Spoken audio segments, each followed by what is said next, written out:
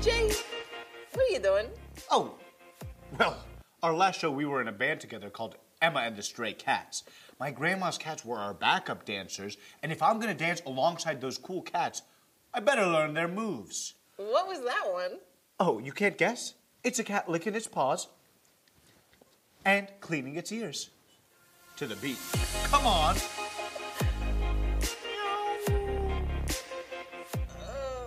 Let me guess. This one looks like you're doing a move where you're too snobby and too good for me to the beat. Exactly. A cat classic. Meow.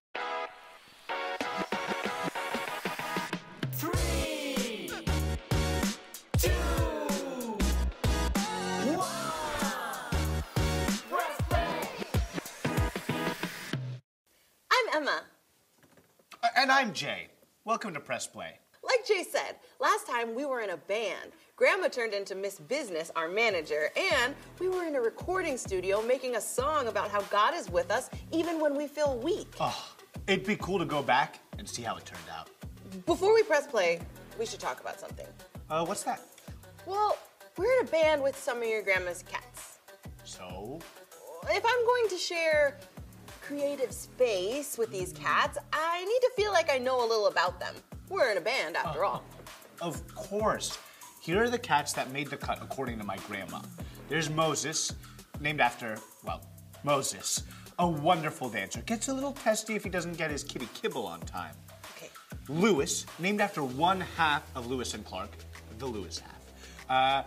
Great dancer, purrs in perfect pitch, likes people and other cats to remain at least a foot away from him at all times. My grandma is the only one allowed in the 1 foot perimeter. Okay. And then there's Chotchki. Meows in the key of E. It's crazy. You can tune instruments to her. Doesn't like exposed feet. You trust me on that one. You keep your shoes and socks on. Oh, Jay, What? keeping this band together with all these crazy cats is going to be no small task. What do you mean?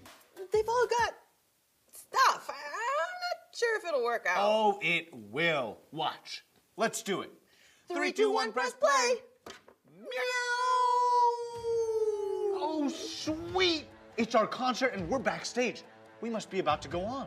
But where are the cats for Emma and the Stray Cats? Grandma.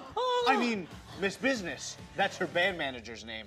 Well, I'm sorry, Miss Business has got a little bit of a big problem. What do you mean? Where are the cats? Well, sorry, y'all, but Elvis didn't get his kitty kibble on time, so we got less than a foot away from Lewis, and then my slippers got caught in the tussles, and then Chotchki lost it. They're in no condition to perform tonight. We're about to go on. This is a big, big problem. What are we gonna do? You both are right. This is a big problem. But maybe what we need right now is a little perspective. You know, that's a way of looking at things. In 1 Samuel 17, God's people thought they had a problem too big for anyone to do anything. That problem was a huge Philistine soldier named Goliath. Oh. The Philistines were the Israelites' arch enemy. They were on opposite hills about to clash when Goliath stepped up and said, if any Israelite could beat him in battle, the Philistines would give up. But if no one could, then the Philistines would win. The Israelites were bummed because, like us, they didn't know how to overcome this big, big problem. They didn't think anyone ever could beat Goliath. Oh. David was still just a boy when this was happening, but he heard what Goliath was saying and he got mad. He didn't want anyone to taunt God and God's people as Goliath was doing. So guess what he did? He stepped up to fight. What? That's crazy. Jay, haven't you heard this story before? Yeah, but I like to act like I haven't. Try it. Okay, oh, that's crazy! As crazy as Elvis without his kibble. Saul was still king at this point, even though God had already chosen David to be king after him. So David told Saul he was going to fight Goliath.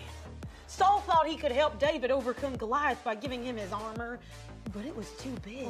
And David took it all. So what did he have? You're right, Jay. This is fun. He only had a sling and 5 stones. That was it. 5.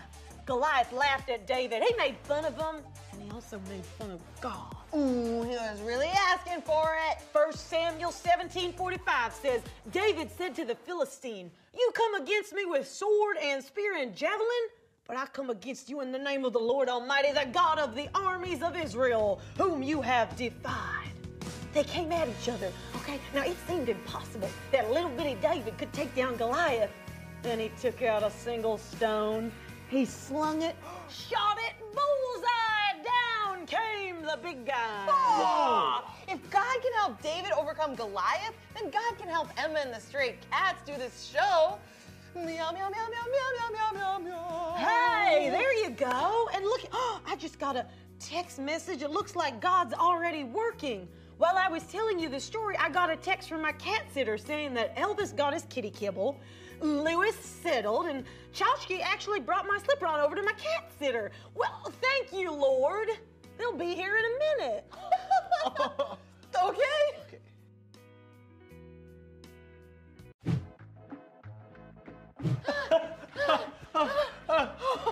That was amazing. They want us to come back out. And I know just what to sing. Oh.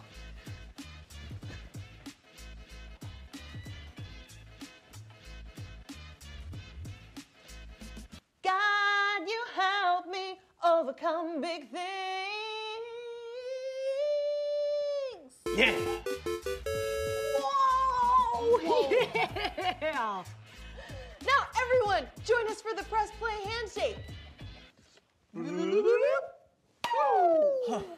I can't believe that actually happened. Well, believe it. David beat Goliath with God's help, right?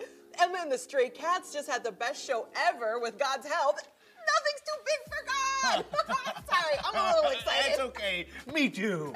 Let's recap. We pressed play and we're backstage at our show, but our cat backup dancers were dealing with some big issues and we weren't sure if we could overcome them. Grandma, our band manager, shared the story of David and Goliath from 1 Samuel 17. Just like God helped David overcome Goliath, God, you help us overcome big things. Remember that today, friends, no matter what you're facing. Now it's time to Drop the verse. Oh, yeah. Boom! I can't wait to drop this verse. Oh, if you got a harp, get it out now. Get it out right now if you got a harp. Here we go.